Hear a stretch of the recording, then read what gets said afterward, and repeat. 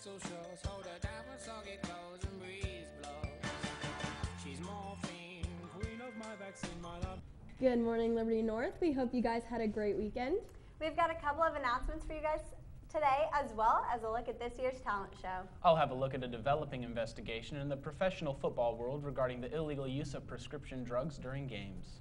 Your weather report will be revealed later on in the show, but let's go ahead and get this started. Your Net News starts now.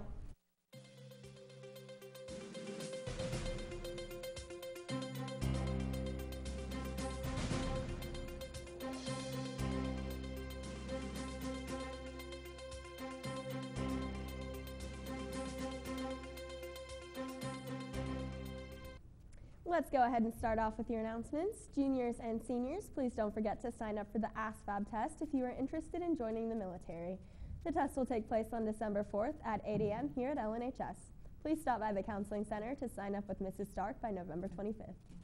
Students, there will be a presentation about the U.S. Naval Academy on November 25th at the National World War I Museum at Liberty Memorial in downtown Kansas City.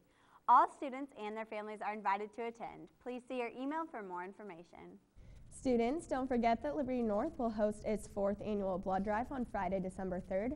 Please sign up during lunch or Eagle Hour to donate. The 5th annual Liberty North Talent Show is also coming up. Let's check it out. So you ready to go? The stage is yours.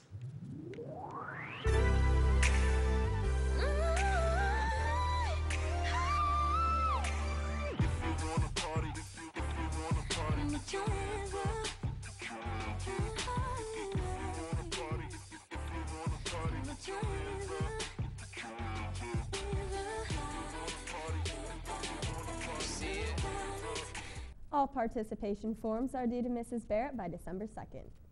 That's all the announcements we have for you guys today. Stephen, what do you have for us on the Chiefs' victory yesterday? Well, the Chiefs won a slugfest over the defending Super Bowl champions, the Seattle Seahawks, this Sunday. But what is making headlines this morning is what went on off the field at Arrowhead. As the teams played on the field, federal drug agents conducted a surprise inspection in the Seattle Seahawks locker room, according to the team and a Seattle TV station. The DEA visited with Seattle's medical staff and looked in their medical bags, looking for evidence proving that the possible misuse of prescription painkillers. Besides Seattle, federal drug agents in New York met with the medical staff of the San Francisco 49ers after their game against the Giants. They also reportedly met with trainers for the Tampa Bay Buccaneers before they flew home after their game against the Washington Redskins.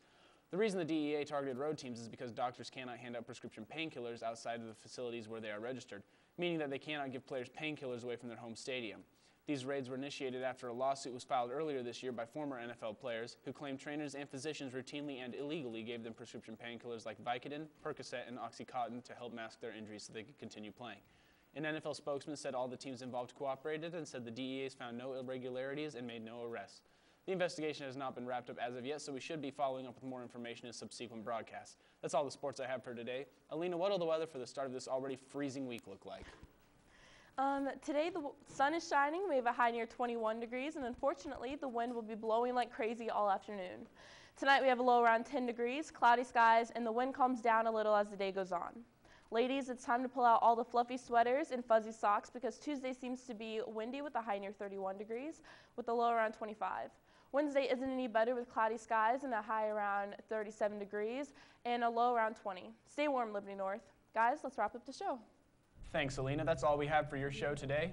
Have a great day and a great late start Tuesday tomorrow. Thanks for tuning in to KNET. We'll see you guys back here on Wednesday. But until then, we'll catch you on the north side. Run away, but hold her down when soggy clothes and breeze blows. Shivers in your fever, scream me again. Never kisses, or do you ever send a full stop?